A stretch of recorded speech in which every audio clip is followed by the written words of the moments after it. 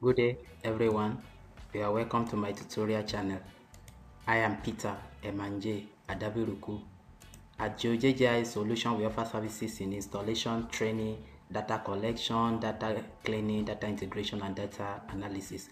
Today, I want to show you how to convert KML file to Shapefile in ArcGIS. How to convert KML file to Shapefile in ArcGIS. Please remember to subscribe to my channel. Like this video, share it, help me grow this channel. Thank you. So let's go to the business proper.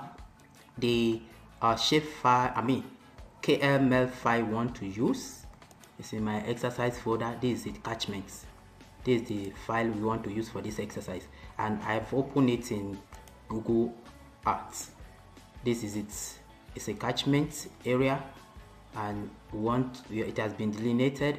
We just want to and it's saved in KML file, so we want to open it in ArcGIS. So to do that, open your ArcMap. So to do that, click on Arc Toolbox, see Conversion Tools, click here. Then you will see from KML, click this drop down, you see KML to layer, double click this. So a dialog like this will be open. So here is input the KML file we want to convert to shapefile.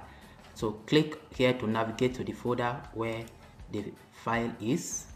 In this exercise, I have it on my desktop in my exercise folder, and this is it, catchments.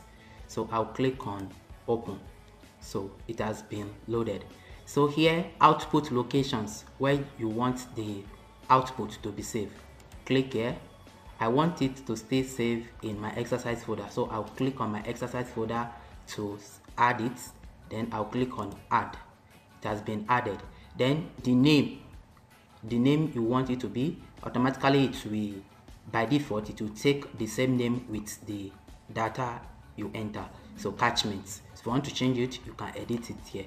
So after you have done that, you click on OK to run the process. So the process is running background, depending on the capacity of your system.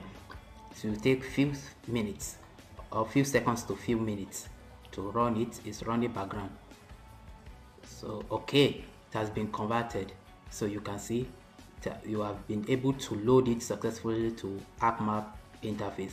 Please remember to subscribe to this channel, like this video, share it, click on the notification bell so that you can get more notification on other videos I have. Thank you for watching this video.